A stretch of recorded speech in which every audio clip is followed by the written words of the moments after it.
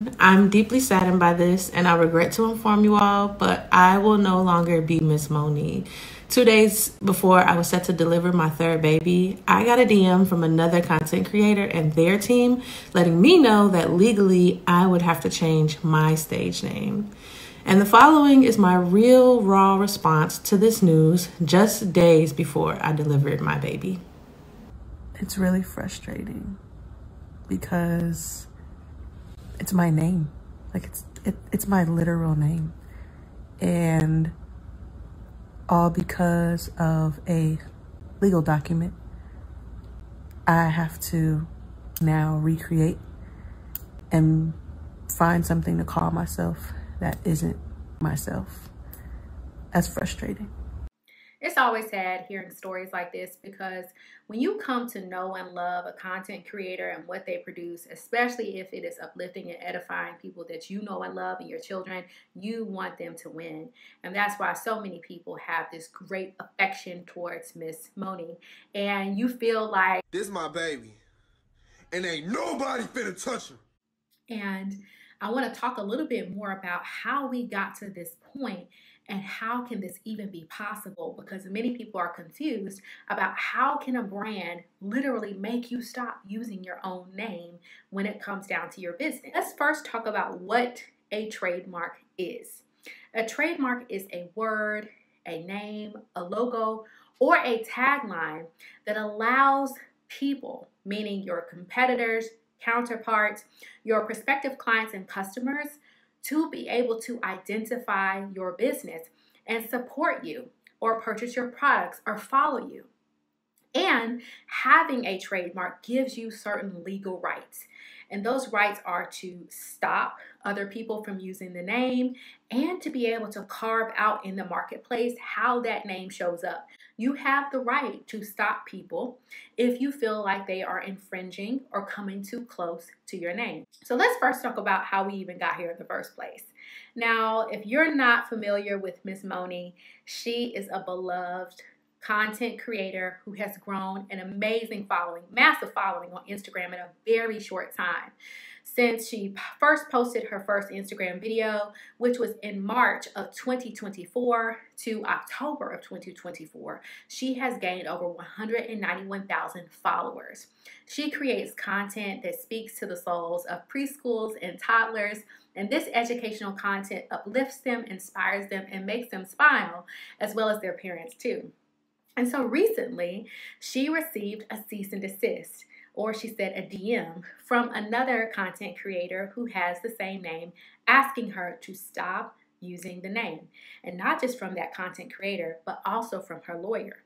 Although Miss Monie did not say who the content creator was that sent her a cease and desist, and she was very kind in saying, hey, she doesn't support bullying. She doesn't want anyone to go after this person. Of course, I did my digging. I looked to see if there was any type of pending trademark application for that name. And there is one that was filed October 2nd of 2024 by Miss Monie. It's a slight deviation in the spelling because she doesn't use an E on her name.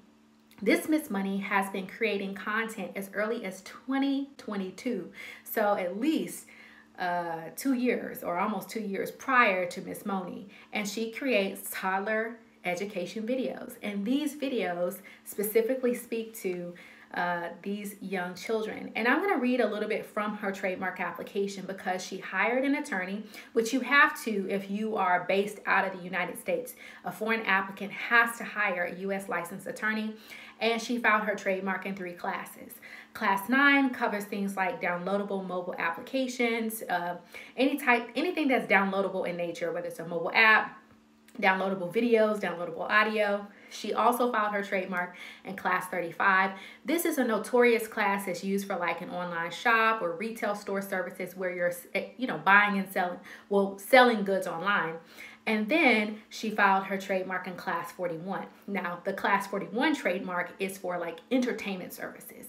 So whether you're posting videos or podcasts or anything like that. So her trademark in class 41 covers providing non-downloadable music, videos in the field of children's learnings, colors, speech, emotions, numbers, and nursery rhymes. So you can see that Miss Monie, even though she's an Australian-based creator, she has a global audience.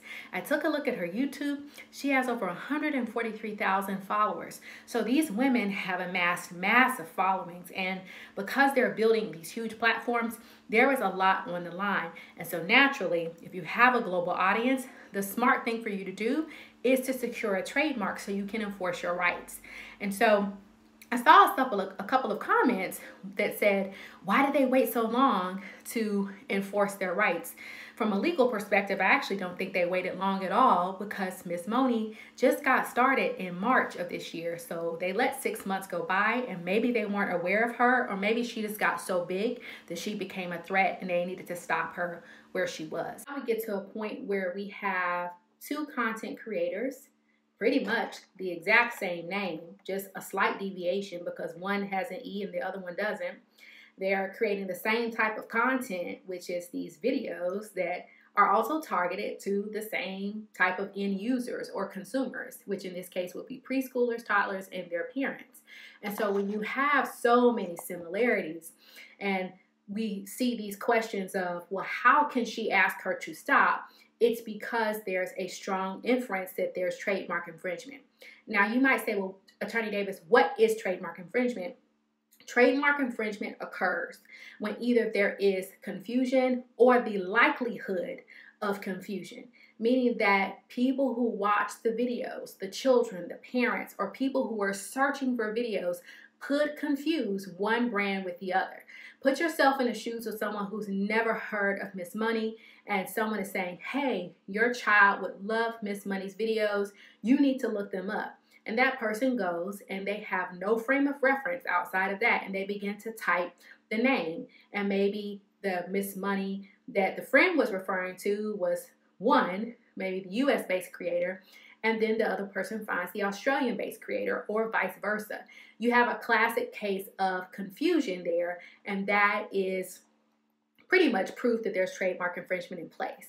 And because Miss Monie from Australia has filed a trademark, she now can enforce legal rights, even though her trademark application has not matured to a registration. And these rights are asking or demanding that Miss Monie stop her use, rebrand, and even take down her videos, which really sucks, because that's exactly what Miss Monie has to do. She's been probably, I haven't seen the cease and desist, but I've drafted them enough to know that they've said, hey, you have X amount of time to comply. And so now she's having a time frame where she likely has to rebrand, and a time frame where she has to delete the videos she's already created, re-record them, and re-upload them with her new branding. So this can be a huge blow to someone, especially when they're up and coming. I think that Miss Monie is going to be just fine. She has a very loyal fan base. This is actually going to probably allow her to blow up even further, which is amazing.